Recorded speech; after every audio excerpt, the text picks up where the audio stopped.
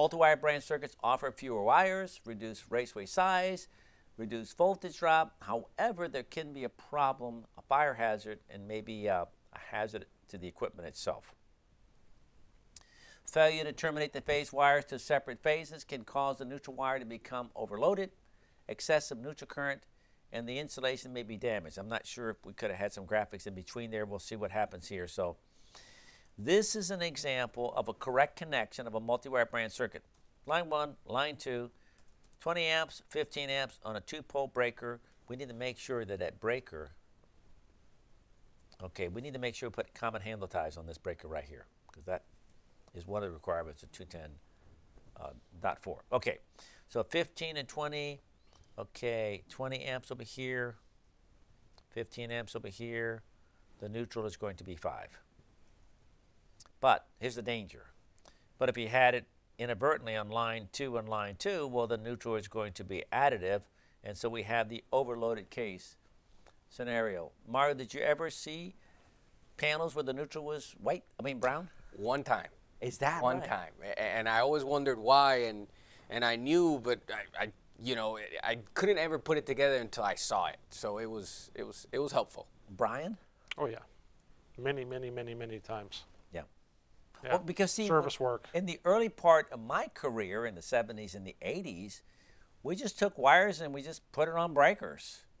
And sometimes you have current on an older home, and you're trying not to change the service, and you put an amp meter, and you realize that I can move some circuits around. That's the culprit right there. Is right. We would see, when you saw that was usually when people had installed twins in a panel and just started moving wires onto twin breakers. And so what would end up happening is you'd have 2 breakers that were side by side previously, now on the same phase, and they happened to be a 12-3 or something of that nature. You mean so tandems? Tandems, twins. Tandems, Yeah. okay. Yeah, twins, tandems. These are the small little breakers 2 breakers that fit in Orange a single E pole. panels, wafer breakers, the same thing. The ones that are side by side that are the same phase. Okay, we talked about the advantages of multi-wire branch circuit, the reduced voltage drop. We talked about smaller raceway size, savings in wire.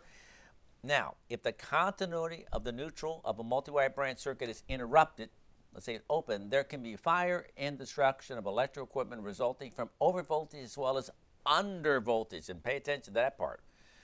All right, a normal multi-wire branch circuit, 600-watt TV operating at 120 volts, 1200-watt hair dryer operating at 120 volts. Line 1 and line 2 is 240 volts. Line 1 to neutral is 120. Line 2 to neutral is 120. Multi-wire branch circuit. If I know the power, if I know the voltage, I can say 600 watts divided by 120. It gives me 5 amps. 1200 watts divided by 120 gives me 10 amperes. Now, I'm not doing this quickly at this point, and you might be like, well, he went so fast. I'm talking. What you can do is you can put it on pause and say, and do those calculations yourself. And like, okay, it's just validating what we have here so you can see it. That's all I'm doing, so don't get stressed out. So now, I have 120 volts on the TV, I have 120 volts on the hair dryer. The TV is operating at 5 amperes of current. The dryer is going to be operating at 10 amperes of current. And so there, the neutral is going to be the difference between the two. It's going to be 5 amperes. Everything is fine. If, however, somehow that neutral was removed at the panel, then this becomes not a multi-wire branch circuit, line 1, line 2 with a neutral, but becomes a line 1 and line 2 circuit, which is going to be a series circuit. Now, the TV was 600 watts at 120, and if we do the math on that, let me see if I have it on here somewhere, that resistance, because R is equal to E squared over P, that would have been 24 ohms, is what would have been. Oh, here it is right here, 24 ohms. The hair dryer would have been E squared, would have been 120 squared over 1200. That would have been 12 ohms. Just telling you, that was what the resistances would have been. Now, I did get an argument the other day, and I'd rather fix it and correct it now, Brian. The guy said to me, you can't do that because the TV is not 24 ohms because it's an inductive load. Or can I still Or should I change this to something? We're okay there? It's just for illustration. Okay. Right. All right. All right. So now I have a TV. Whoops, sorry. I had a TV, which is 120, hair dryer 120, 601. Okay, we got that. It would be 5 amps, 10 amps, 5 amps in the neutral. We're good there. We open the neutral, and when you open the neutral now, if you have the series circuit, Kirchhoff's law of voltage distribution of a closed loop is that it will be distributed according to the law of proportion. This is where it's convenient and proportion. If the TV is 24 ohms and the hair dryer is 12 ohms, that means out of the 240 volts, 2/3 of that voltage is going to go over to the TV, and 1/3 of that voltage of that value is going to go to the hair dryer, which means that the TV is going to operate at 160 volts. And Brian, you were talking about the scenario where you hooked that high leg to that fan. Well, if we hook up 160 volts, and the people in the TV are going to go really fast for like about a hundredth of a second, okay, until that gets toasted. The hair dryer is, of course, not going to have much heat at all because heat is a function of the square of the voltage. We went from 120 volts back here, the hair dryer from 120 volts applied.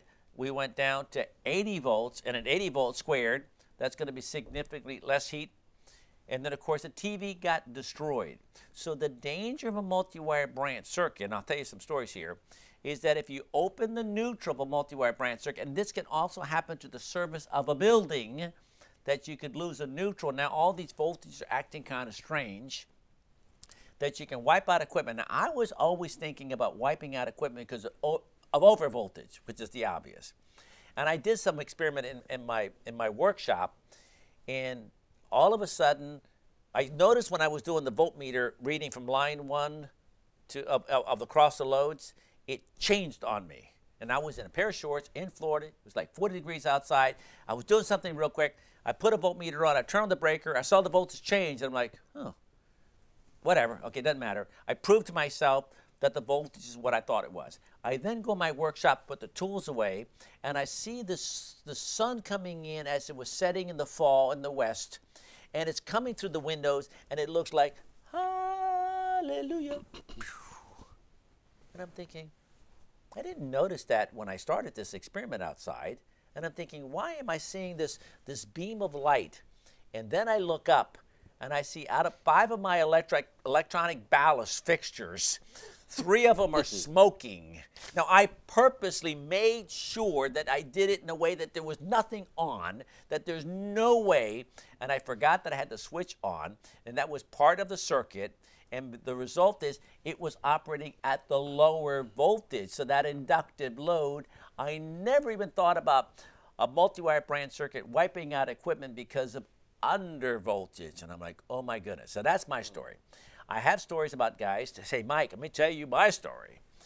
One guy was at a Best Buy, or no, what's the one with all the computers? Is it That's Best Buy. Best Oh, Buy. yeah. Best Buy. He said, Mike, I was at a Best Buy. I was in a box up in the ceiling, and I took some wires out, and I opened the neutrals, just doing work up there. He says, and all of a sudden, he says, a whole series of electronic devices all got toasted. And I'm like, oh my, I can see that, right? I mean, you're not even involved in that. You're just up here. I'm like, what the heck did you do? He goes, it was my buddy. He said what they did was they took them all the way to the back, and they returned them all one at a time at different times, saying it was lightning damage. So that person saved his butt in that case. Those are the 2 stories that I know of. Anybody else here had anything with multi-wire branch? Brian? Yeah, I mean, several, but probably the most expensive one I had, we were doing a service call to replace a couple of emergencies and exit lights. Small service call. Like, we're talking $300 or $400 service call. And one of my new guys, for whatever reason, took the emergency light off the wall and popped the wires, which you don't normally do. You just unplug them. Usually you can unplug them and plug the new one in, and popped the neutral splice loose. And every computer in the entire office were on that circuit, and it smoked all the computers in the doctor's office. So it was fun. Oh my gosh. Yeah. Oh my God. And there was no manager to blame. And Yeah, you couldn't get a buddy to. I got to own that one. Yeah. Oh my goodness gracious. Eric. Yeah, I was at a panel. I was looking for multi-wire branch circuits to do a report, and I opened. There was one particular panel, and I was looking, and I found a multi-wire branch circuit, and it was connected to breakers 2, 4, and 12.